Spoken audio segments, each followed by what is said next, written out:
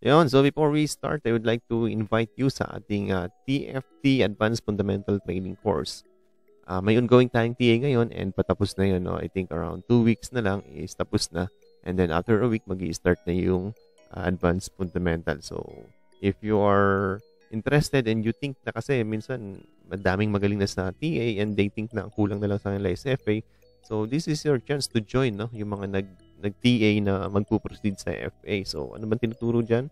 Yung ginagamit natin sa market forecasting, no? So, yung market outlook yun, economics, and index forecasting, yan ang topic yan, including market theories, no? And kung napansin nyo yung ating table, no? Yung ating fundamental table na pinapakita, may lamang financial ratios, valuations, and how to read financial statements o kasama lahat yan. And may play pa tayo dyan, yung bottom picking and rebalancing. Anyway, this is an old post from Sir Shane, pero binibigay ko sa inyo in advance na mayroon tayo nga na offer na TFT Advanced FA. So, para ma-reserve nyo yung slot kasi parang 1 or 2 weeks lang kasi yung enrollment, yung window. Tapos, proceed na yung mga nag-technical sa FA. So, yun. If you want to join them, advance ano lang yan, advance info kasi limited slot. So, mabilis mag-close yan. So, PM lang to reserve para maka-join kayo sa kanila. So, yun lang. And I hope to see you sa ating advanced fundamental trading course. I-chart na natin, no? This part yung inyong mga stock request. So, ito na yung inyong part 1. Yan.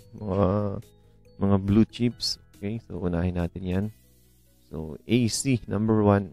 So, AC is nag-breakdown, no? Dun sa support and creating a pattern. Ayan.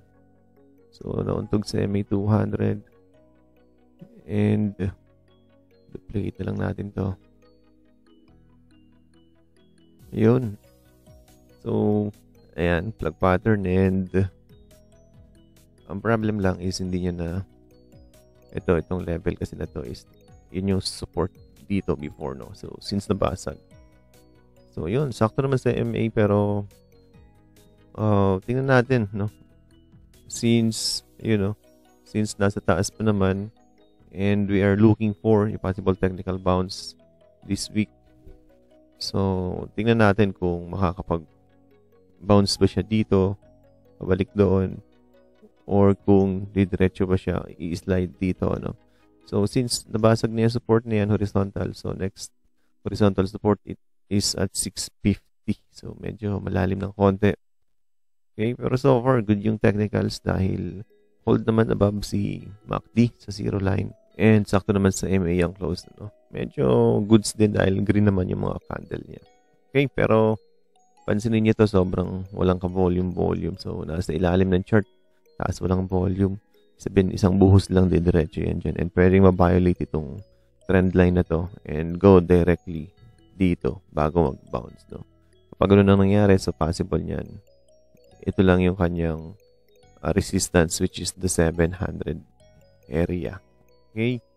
So, yun. Panoorin niyo yung ating market outlook since we are somehow neutral pero overbought na si index, malapit na. So, baka tingnan natin kung masagad yung oversold this week and possible may bounce din pag nag-oversold na. Okay, for AC, yan muna ang technicals natin. Goods pa yan, nasa MA pa, pero pag nabasag yung MA na yan at nabasag tong trend line na to, so 650 ang kasunod. Walang volume, so mag-iingat. Okay, AC, in terms of fundamentals, so good naman yung si AC. Ayun. Ganda ang earnings, ganda ng balance sheet. PE is below historical, so may upside talaga, no? Target price is 1,000, no? Conservative is 800, so you have 3 buys. Kaso 1% dips lang. 848 ang kanyang conservative target. So let's say nakabili ka dito. Yun, mga 30% upside in the long term, no? Long term yun, hindi in short term. Kasi short term is wala pang volume and sobrang weak talaga. Okay? Ayun, below MA 20 yung kanyang mga volume. Sobrang liit, no? So, not a good sign for Philippines. Pero, okay naman si AC. Basta make sure na dito, mga 650, mas safe na yan. Kung may hawa kayo, then sell on relief rally. Ano? SM ang next. SM tuloy pa rin yung ating reopening team, pero somehow mahahamper yung growth because of the continuous hike in interest rates ni Fed. Same thing with the Philippines PSP to protect the currency. Yun ang hindi maganda doon. Okay, so pwedeng magdahan-dahan yung ating sinasabing reopening team before. Okay, dahil nga doon sa mga event na yon. Ang maganda lang dito kay AC, kay SM is yun, from the breakout, ayan, nagponso sa taas and trending higher sana, pero because of the event, no, bumalik sa trend. Ang positive lang is na-hold niya tong area, no, which is the 800. No. Nag-below 800 pa siya. Oh, yun, sakto. Jackpot yung mga bumili. And for now, we may assume na mag-hold tong area na to. Ayan. Ayan, around 800 actually. Ayan. So far, dapat mag-hold na yung level na yan. Otherwise, no, pag nabasag yung 800, weak na talaga yan. And possible bumalik yan sa 750. Okay? Yan, 750. Or yan, around dyan sa level na yan. So, uptrend pa naman. Buhay pa yung midterm uptrend niya. But, basag na yung kanyang higher range. So, malamang dito yan mag-range. No? So, kung magbabounce yan, hanggang dito lang muna, 835. Okay, so kung bumili ka sa 800, sakto. So, yun lang. Mga 3%, 3% target lang. And then, possible range. Goods pa rin si MA, si MACD. Hindi siya nagbibilow pa. Okay, pero wala pang overbought. So, baka can go lower. So far, yan lang. Yan lang ang technicals niya. Medyo mag-ingat dahil sa baba na nagtitrade. So, kung 6.1 to 6.4 or 6.2 to 6.4, so ito yun. 800 to 830. So, ang liit na, no? In the long run, good pa naman si SM kung long term, no? Kung super long term. Pero kung short term, di range trade lang muna. Good din ang earnings, no? Above estimate. Ganda rin ang balance sheet. Okay din. 2020, 22. Yun, undervalued din to si SM. No? Ang kanyang target conservatively is 973. So, in the long term, isipin yun, lapit pero long term. 973, 20%. No? Samantalang dito, nung nabili natin yan dito, 17, 18%, ilang araw lang. No? Pero ganun talaga. No? Nagbago ang narrative. So, range trade. So, I think medium to long na yung 900 to 1,000 ulit. Okay.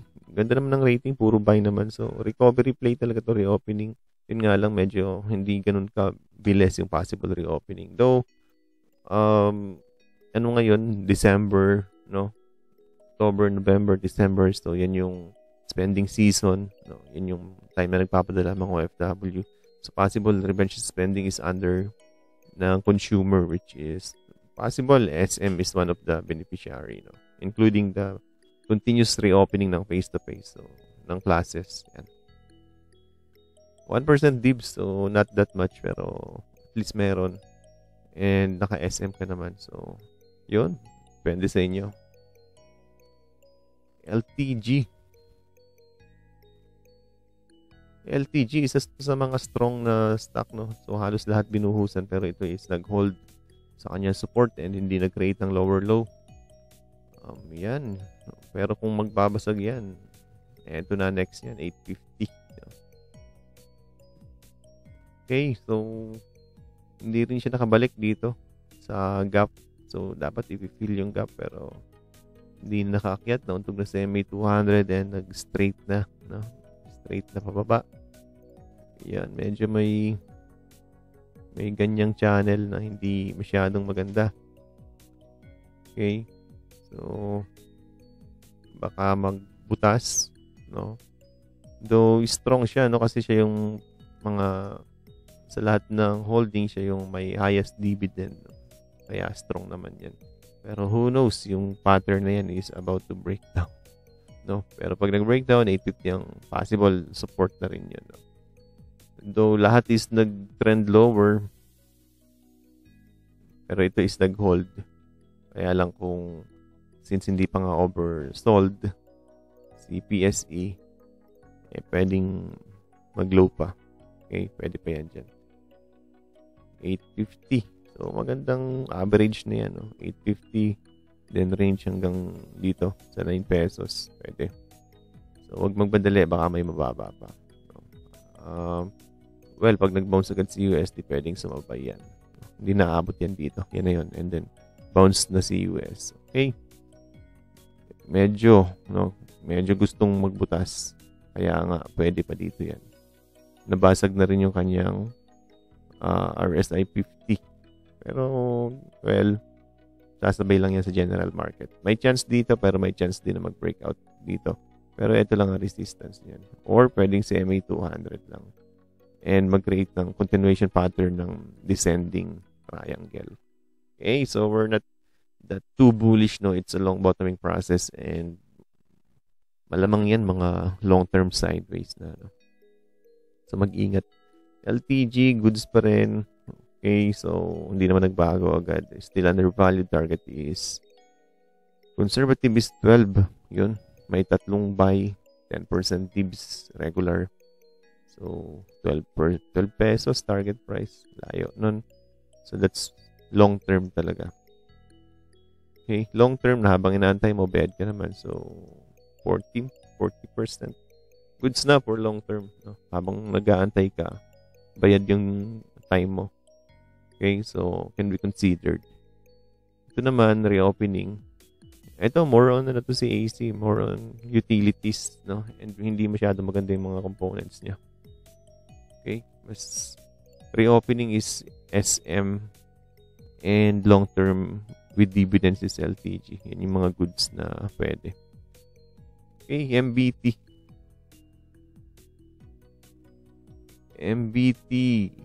Ayun, nang whipso yata ito si MBT. Ayan, meron siya ditong, ayan, meron siya diyang box, no? Nabutas dito and then nag-breakdown pero bumalik agad, no? So, balik sa range. Parang na-whipso lang to. And nag-support yung MA 50. Okay? Pero on the long term, yan, in the long term is nasa baba siya nung kanyang trend. Ito mukhang ayan, mukhang head and shoulder naman yan. Kaya lang kailangan ma-hold itong area na to. Otherwise, the range lower din to, no? Ayan, range lower din. So, still good pa si MACD. Pero trending lower na si RSI. So, nasa almost, no? Ayun, no? Almost nagbabasag na ng MA50 or ng RSI 50. So, tingnan natin mabuti kung anong mangyayari dyan. So, dapat wag mabasag yan. Pag nabasag, diretso yan dito sa 47. Okay. So, yun lang for chart ni MBT. Range trade. Ito lang muna in the short term. 4% range. Pero pag ito natuluyan, since nabutas na ng isang beses, ito na ang next range yan. Ito nang baba na to. So, hopefully, pag mabasag, pero pag nabasag, so, flag na agad kayo, no? Alert na agad kayo dahil pwedeng mag-change ng range, no? Pababa. Which is most likely, no? Pero, anyway, we're bearish, pero may technical bounce yan. MBT, yan yung reason kung bakit strong si MBT, ayun, no? Dahil 6% ang dividends niya, including special. So, isa sa mga beneficiaries ng higher interest rates. Well, kung tataas ang loan growth ng tuloy-tuloy, so goods yun. Pero parang kung bababa, hindi na rin. Hindi na siya beneficiary. Kasi going to global recession ata ang target ni USA o kay US. Ganun talaga, no? More pain para ma-normalize. So, wala naman tayo magagawa dun. So, yan. Maganda rin yan. Habang nag-aantay ka is bayad yung dibs mo. Bayad yung oras mo ng dibs pero maliit lang, 6%. Well, yan na yung second to the highest dito sa mga request nyo, no? So, goods pa rin yan. Nga lang, lower is better. Yan. 61 target price. 61. So, long term yun. Long term, 61. Baka matagal pa yan. Sa ngayon, range muna yan sa ilalim.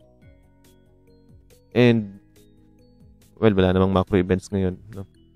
CPI, possible. Pero matagal-tagal pa. Possible, September 24 ngayon. So, 2 weeks pa. Yan. And hopefully, mababa na si CPI. Okay, MBT. BDO. BDO is weaker than MBT, no? Ayun, no? Si MBT nakabalik dito, eh. Itong, ayan, no? Yung box na yan, nabalikan niya ni MBT. O, ayun, no? Di ba bumalik? Unlike BDO, nabasag niya. So, kung leader si BDO, pwedeng sumunod yan si MBT. Well, ang difference lang is because walang dibs si BDO. Ayun, no? 0. Maliit lang yan, mga 0.6, 0.5, mga ganun lang. Unlike MBT na 6%. Yeah. So, that's the difference why mas weaker si BDO compared kay MBT. Okay? Laging nawawala yung chart natin dito. Save nga natin. Laging nawawala eh. So, ayan. Yan yung kanyang trend. Long-term trend. And nag-breakdown yan dito. No? Nang whipsaw, nakabalik. Nag-breakdown. Pero dito siya nag-support sa kanyang breakout sa 120. No? Plus closing is 118. Anyway, area naman yun. No? Kaya lang kasi kung tuloy-tuloy yung kanyang pagbagsak. So, hindi yan maganda. Para kay BDO. Okay? Hindi maganda kay BDO. Pag nabasag niyan. So, naging slide sa support. Possible niyan may quick bounce yan. So, kung magbabounce yan, hanggang dito lang yan sa around 124 ulit. Okay? And mukhang dyan mag-range yan. Unless malakas yung bounce. So, pwede yan hanggang dito. Around 127. Pero trending lower na kasi. Goods naman to. Okay? Pero malayo pa sa RSI oversold. So, pwede pang mag-slide ng tuloy-tuloy. Pero dapat strong tong area na to. Pag ito nasira, yung 120 or 119, di balik yan dito. Ayan, balik yan dyan sa 110. So, not too good, no? Not too bullish talaga ang market. Okay, anyway. If you're trader, so ganun pa. But if you're long-term, you can just hold tapos cut sa mga support area. Or pag nag-hold yung support, hindi yun add. Pwede naman yun. Pero for now, sa market outlook natin, too hawkish pa si BSP. Okay. Wala, before we continue, I'd like to thank our partner. No, it's 2Trade Asia Prime. So, ito, 2Trade Asia Prime. Meron nga pala silang bago ngayong platform, no, yung beta. So, you can sign up or pwede nyo silang i-email and then request for new link para sa inyong account and yun, matry nyo yung kanilang beta. No? Na-open ko na yung beta and nalimutan ko lang yung aking password. Actually, hinahanap ko nina pero hindi ko makita. Pero so far, maganda. And bago na, hindi na ito. Mas interactive and yun, magkakapag-integrate tayo ng mga research dyan soon. Okay? So, yun lang. So, hope to see you in 2Trade. Open an account with them. Tapos, kung may account na kayo, just email them for the access dun sa new platform ng beta. 2Trade Asia Prime Plus. Yun. Okay. So, next natin, stock request is Secb. Secb. Hindi yata ito sa Secb. Okay, so for Secb, hindi ko natin na lipat, no? Dito lang natin silipin. So, ito si Secb. So let's check the fundamentals nito. So profit margin is mataas, 261. And so far so good ang kanyang balance sheet, no? So we have buy rating, no, sa Secb. So 4 na buy rating. Target price is 132. Yun. So goods pala to si Secb, no? Tingnan nga natin, 132. So yun, target is 132. So that's again for long term yan for sure, no? 132. Ayan. Pero for now kasi ang problem ni Secb is hindi na siya blue chip, so walang reason to buy and wala ring buyers na yung magtatrack ng index para sa kanya kasi hindi naman siya index, no? So that's the problem for Secb and medyo mahihirapan yan to return sa kanyang proper valuation since hindi na siya blue chips. Okay? Yun ang problema pag nawala sa index. So eto naman, yan. Parang pabuka to. Pabuka, sige, pwedeng hanggang dito lang dahil nabasag naman. So, ngayon ito, meron siya bagong pattern dito. Ayan. So, downtrend yung pattern and basag-basag na. Pero hindi pa oversold. So, pwedeng mag-revisit dito yan sa lows niya. Around 80 pesos. Or mag-slide lang dyan sa range na yan, no? Not interesting actually si Secb. Since basta tatandaan nyo pag nawala sa index, nawawala yung interest for the stock, no? And pansin nyo, you know, wala nang volume. O, di ba? Halos tuyong-tuyo na yung volume niya. So, mag-ingat mag-trade ng hindi blue chips. Okay? Kasi dapat yun may catalyst. Kung walang catalyst, wala na yung galawan. Bihira na yung gagalaw. And ayun, basag yung support dito. So, nag-retest lang. So, most likely, it's either mag-range trade yan dyan or mag-slide going down hanggang sa 80 pesos. Okay. Pero so far, good ang balance sheet. Good ang fundamentals. Ang daming buy rating. Ang problem mo nga lang dyan is wala siyang index fund na nagtatrack. Kaya, walang volume. So, kung ako, pass na ako dito, no? Okay. Kung banks lang din, edi sa blue chips ka na para sure na may liquidity. Makakalabas ka pag kailangan. Okay. So, that's it for the part 1 anyway. If you want to have an access with that, no? So, make sure to join our Discord channel. So, meron dyan sa YouTube. Click nyo yung join sa tabi ng subscribe and then may instruction doon. And then you can join to have an access dun sa mga perks para sa members ng YouTube channel. Okay, so that's it for the part 1. Later on, discuss natin yung part 2, which is, so eto naman, Converge Alley. And then yun, mga second liners na, SPNEC, mainit na LR, and DMC. Yung SGP pa. Okay, so that's it. Thank you for watching. See you sa part 2.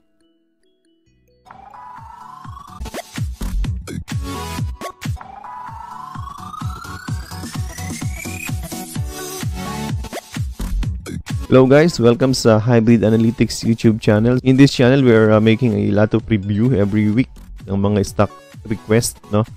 Galing sa ating Facebook group. And then, paka-subscribe natin, i-click natin yung bell, tapos select natin yung all para may notifications kayo every time na nag-update tayo or nagpo-post tayo sa community. Okay, so dito sa community, meron tayong mga ilang announcement, mga as in the community ng lahat ng nag-subscribe. And then, if you want to learn more about stock market, just check our playlist. And then, ayan, nandito yung ating mga stock market learning resources. Meron din tayo diyang free webinar series, 17 videos, no? Yung isa is 19 videos. We also have here a join button. So, if you want to unlock yung mga video na for members only. Anyway, if you want to vote dito sa ating mga stock requests, yung sinachart natin every week. So, just join our Facebook group, Philippine Stock Market Analytics. Okay? So, join lang kayo dito para makapag-vote kayo dito sa ating poll na sinachart naman natin every Friday, Saturday, and Sunday. Okay? Last dito rin tayo nag-poll para sa live charting every Wednesday or Tuesday. Okay? So, join lang kayo dito. Philippine Stock Market Analytics, TFT Institute. Enjoy watching guys and thank you for supporting our channel.